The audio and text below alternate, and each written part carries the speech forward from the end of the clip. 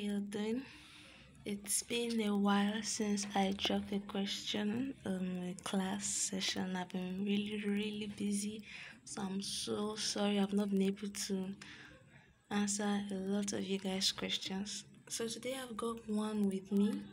This one is under the topic collisions, but I'm not going to work on collisions as a whole. I'm going to focus on this particular one because the question is a special type of collision. But in summary, there's elastic collision and inelastic collision. The one that this question concerns is called glancing collision. And I think it's actually a type of elastic collision. So I'm not going to give it in definition terms. I'm just going to explain it with the diagram of how it actually works. The glancing collision is pretty much a type of elastic collision. We already know that now. And it works with, let's say there's one mass, and let's call that A, mass A. And then there's a second body, we're going to call that mass B. Now, mass B is stationary. That means it's at rest, it's not moving. But let's say our mass A is moving. Now, both of them are on the same horizontal plane. Mass A starts to move and then it hits mass B. When it hits mass B, it ends up flying off in a direction. This is still the horizontal line. And mass B also, from its stationary position, flies off in its own direction. This is mass B's direction, and this is mass A's direction, and they both go at a direction of angle theta for A, and let's call it angle beta for B. So that's basically what a glancing collision is, when a moving body hits a stagnant body and they both end up moving at different directions that are related to or incident at an angle in relation to the horizontal. With that, I'm going to go straight to the question. The question goes, in an elastic collision involving two masses, MA equals 0.5 kg and MB equals 0.3 kg. Okay, so the question goes, in an elastic collision involving two masses, MA equals 0.5 kg and MB equals 0.3 kg on a frictionless table, mass A has an initial velocity of 4 meters per second in the positive x direction and a final velocity of 2 meters per second in an unknown direction, while mass B is initially at rest. Find the final speed of mass B and the direction of masses after collision. Okay, we can also see that they gave us the answer for velocity of B only. They didn't give us direction. At least we know what we're looking for, but we're still going to find it to see if we know what we're doing. So let's start with it. Alright, we've gotten the question. So let's try put it down in a diagram. It says it's an elastic collision and we have mass A, let's say MA, is moving and it hits a stationary mass B initially at rest. Mr. A flies away, MA, and there's the horizontal, and Mr. B also flies away, and this is its own direction, which is relative to the horizontal.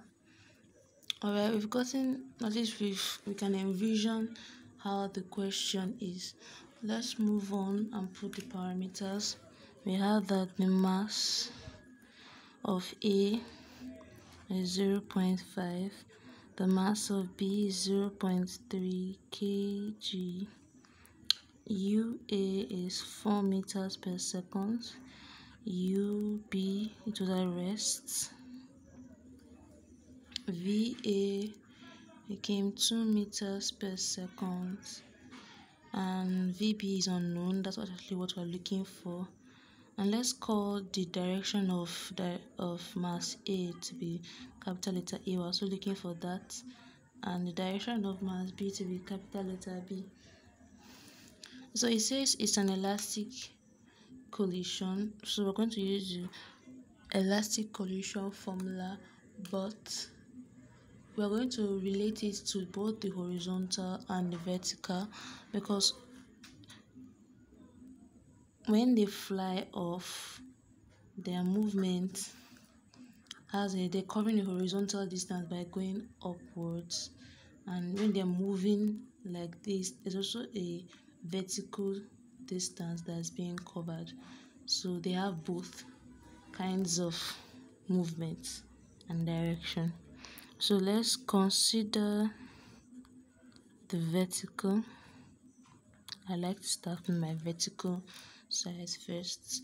When mass A and mass B, when they were both moving, they were both on the horizontal. There wasn't any vertical movement. They were plainly moving on the ground, which means that the initial for both of them is going to be 0 on the horizontal side.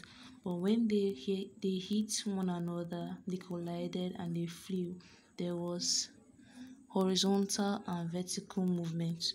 So we're going to have MA VA sine capital A plus MB VB sine capital B for the vertical. Then considering the horizontal,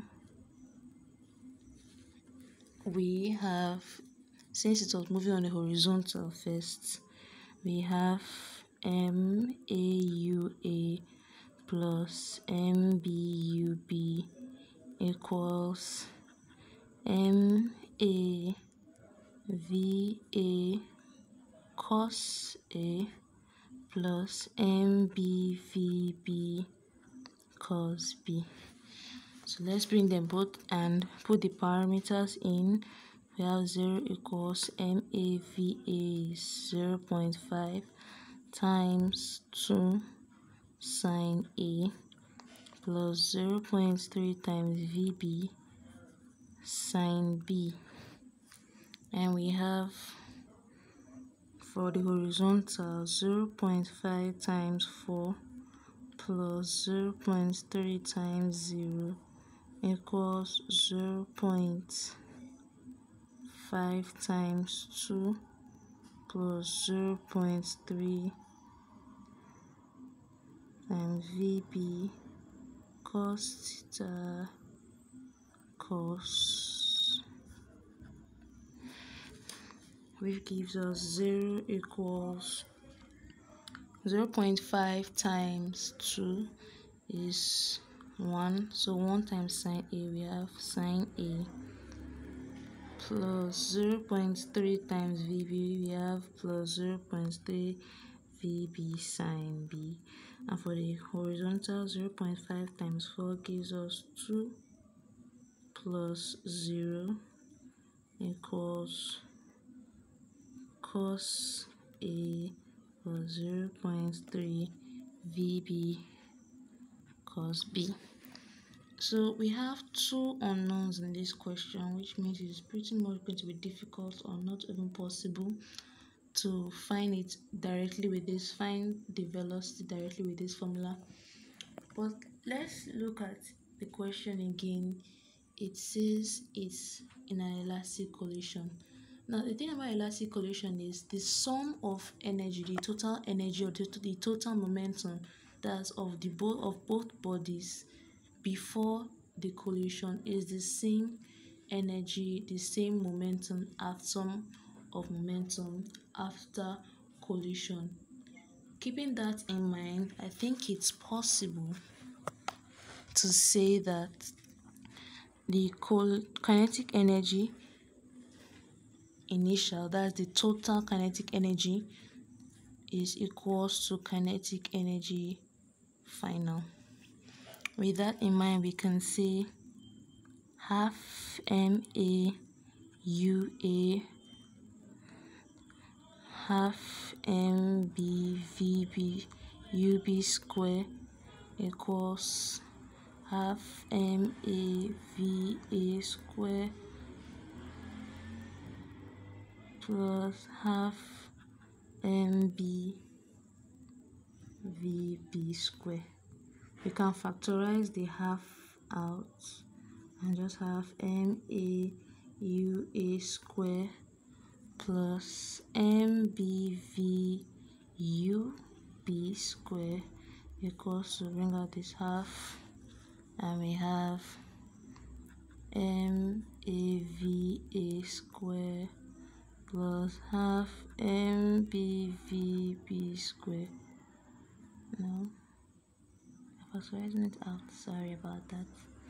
They are both in the same brackets, don't mind me. Half cancels half, so we have MAUA square plus MBUB square equals MAVA square plus MBVB square. Alright, so MAUA square is 0.5 times, we have UA is 4, that's 4 square plus 0.3 times 0 square equals 0.5 times 2 square plus 0.3 times VB square. 0.5 times 4 square, that's 0.5 times 16 plus 0.3 times 0 equals 0.5 times 4 plus 0.3 times VB square. 0.5 times 16, that's 16 times 1 over 2. We have 8 plus 0.3 times 0 gives us 0 equals 0.5 times 4, that's 4 times 1 over 2 gives us 2 plus 0.3 VB square, which leaves us with 8 equals 2 plus 0.3 VB square. So let's collect like terms. If we collect like terms, we are going to be having 8 minus 2 equals 0.3 VB square. 8 minus 2 is 6. Therefore, 6 is equal to 0.3 VB square. Divide both sides by the coefficient of VB square, which is 0.3. So we're going to divide both sides by 0.3. Let's take our calculator. We have 6 divided by 0.3 and it gives us 20. So we have that 20 equals VB square. Now they ask us to find VB, not VB square. So we're going to take square root of both sides. The square automatically cancels the square root. So let's take the square root of 20. And we have VB equals 4.472 meters per second. Alright, so we have gotten it according to how the answer says in the textbook question 4.47. Let's put it exactly like how they want it, approximately. VB is approximately 4.47 meters per second. So I'm going to be solving in the next video to find the direction. Please click, and I hope you understand. Drop any questions you have in the comment section, or you can any questions you also want me to solve, or we can look at together any specific topics or specific regions. I hope you all have a great time. Thanks.